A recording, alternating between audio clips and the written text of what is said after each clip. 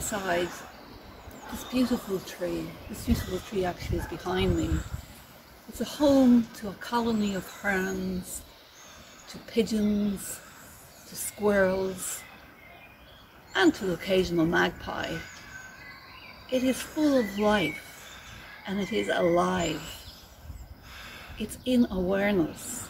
Our ancestors saw trees as tree spirits. They connected with them, they worshipped with them.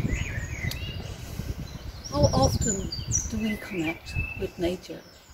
At a time when there is a lot of suffering in the world, opening our heart to trees around us can help us feel relaxed and calm, nurtured a bit in these times. There are stories from the Buddha's life about his connection with trees. One of the stories is around the rose apple tree. Siddhartha, who became Buddha, had done all the ascetic practices, had been on the path for a long time, and had been doing these practices. And then at one point he realized, this is too much effort.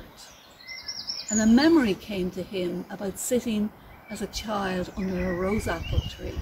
His father was ploughing, it was a sunny day, bird song on the wind, and there was that sense of just relaxation and contentment. The other story is Siddhartha sitting under the Bodhi tree.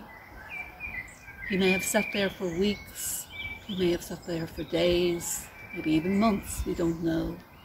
But as he sat under the beauty of this Bodhi tree, of this tree who surrounded and enveloped him and nurtured him.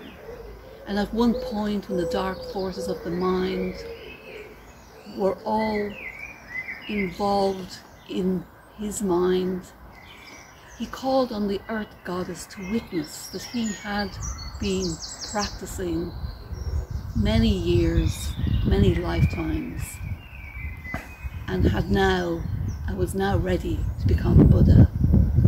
And the mudra of the Buddha touching the earth, which is seen in a lot of rupas, is that in a sense his witnessing of his own experience and his gratitude to the tree, in my view. We also can sit in our meditation practice and connect with that sense of stability, the grounding of trees. We also can look out the window and enjoy maybe a tree that's near us. We can see it in our garden, on the road, on the street. Or maybe we can imagine the mythical, magical beings that are trees. Have a lovely day. Slán go fóill.